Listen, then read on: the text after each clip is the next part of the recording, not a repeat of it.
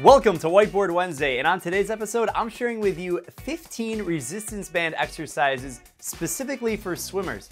If you're new to the channel, welcome to my Swim Pro, where we share the latest and greatest to help you improve your performance and health in and out of the water. If you're new to the channel, make sure you're subscribed, like this video. Now let's get right into it. In this video, we're specifically talking about the elite athlete resistance bands. And for you guys, special shout out, if you use the promo code linked in the description, you're gonna get 20% off these awesome resistance bands. And if you haven't already checked out the unboxing video that I did, check it out, linked in the description. I give a full overview of what you get, how the resistance bands work, and how you can put them to work for you to improve your performance. Now let's talk about the different exercises. So I have numbers 1 through 5 on this side, but don't think that they're coordinated in any way, shape, or form by number. The first one I want to talk about is the W pull. This is a great exercise. You're going to have the resistance bands, and you're actually going to pull your shoulders back toward your elbows are back towards your back, and then you're going to lift your hands up, and you're going to make a W shape. This is great, for the rotator cuff, shoulders, stabilizers, all of that's super important. Number 2 is the band core rotation. So you're gonna have your arms straight with the resistance bands again, and you're actually gonna rotate your body side to side, keeping your arms as straight as possible, parallel to the ground, really working on stability, and your entire core is getting that good rotation.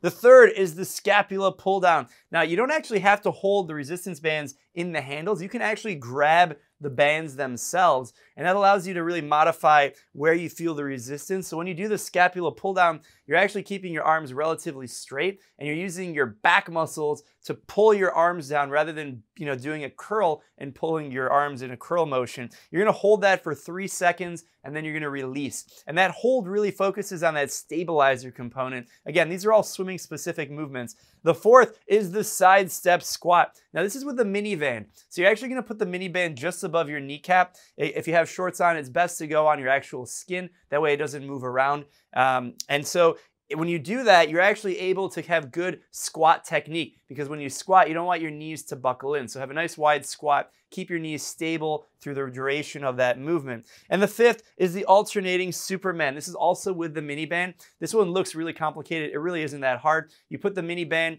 at your foot, and then you have the other one around your knee, and you're actually gonna focus on one leg, and you're gonna repeat kind of like doing this without the mini band, but the mini band adds a lot of resistance for that glute. And when you push out, it really benefits you. You build that strength, and it's almost like you're doing a flutter kick or a dolphin kick. You're hitting the same muscles, and you get the stability through your core.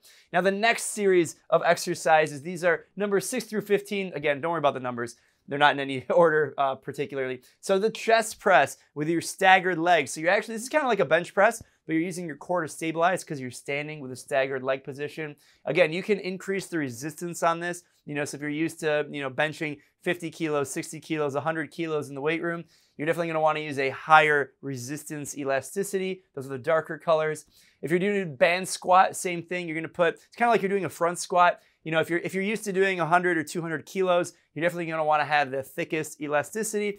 If you're new to doing squats, this is gonna be fantastic at any resistance level, just to have anything a little bit more than your body weight.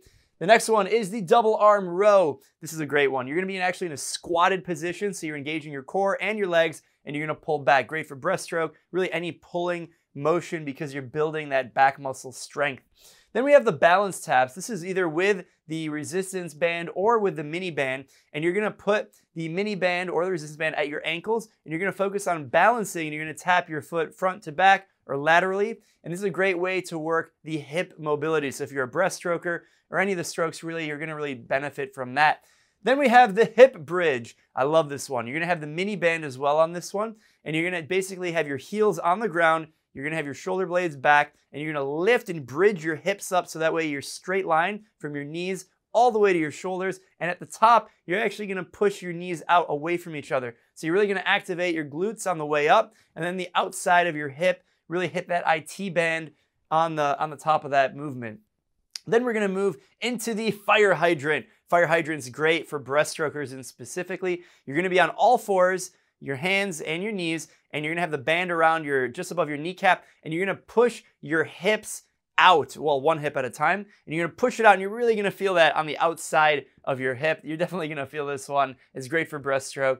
Then we have the swim pull. This is probably the most generic movement you've probably seen with a resistance band, especially for swimmers. You can have the band at, at parallel to the ground, or it can be a little bit higher. The goal here is to mimic the swimming pull. This is hitting your lats, your core engagement, and the alternating version of that is the alternating swim pull. So you're gonna go one arm at a time, and that's a huge benefit of having these resistance bands because you can actually have independent resistance, whereas a lot of other ones, you're actually gonna have the same elasticity on both arms. So by having a different band for each arm with the elite athlete bands, you actually get a huge benefit from that. You also have internal and external rotations. These are fantastic. Shoulder health, really important. You should be doing these 2 or 3 times per week, alternating every time you do an exercise actually out of the water. For swimmers, I highly recommend some variation of internal and external rotations. For the rotator cuff, remember, try and keep your elbow in. The resistance level on these should be relatively low. You're not focusing on building strength necessarily, or definitely not power. It's definitely more about strength and not agility because you're trying to build strength over time. Remember, progression. So rather than doing the max resistance on an internal or external rotation, or even the scapula movements, it's really important that you get the right technique, get the right fundamentals, and do it well over and over and over, because that consistency over time is how you're gonna improve and how you're gonna prevent injury. I hope you guys enjoyed this video talking about the 15 different resistance band exercises.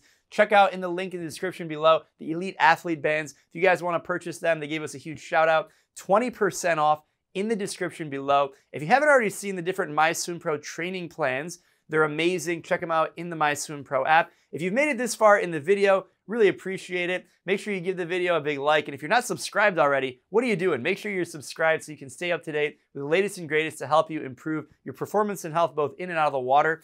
Finally, I want to give a shout out to a few of the different training programs that we have in the MySwimPro app. If you're wondering what is a training program, why does it matter, why should I do it? Whether you're doing a training program for swimming or for Dryland, it's important because you're gonna build progression. We talked about it. You're gonna build your duration. You're gonna have longer workouts. More intensity develops over time, and the complexity. And if you just do these exercises over and over, surely that can definitely give you a benefit, but you're gonna plateau and you're not gonna improve as quickly as if you had a structured training program. So in the MySwimPro app, if we're talking about Dryland specifically, the theme of this video, we have some different training programs. One of them is swimmer strength.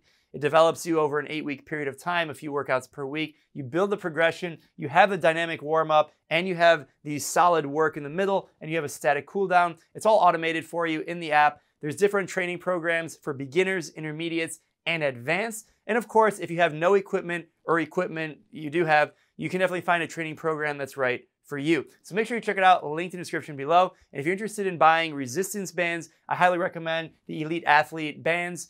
Check them out, 20% off promo code. I believe it expires soon, so depending on when you're watching this video, make sure you take action, get the bands that are right for you. And if you have any questions, let us know in the comments. As always, stay safe and happy training.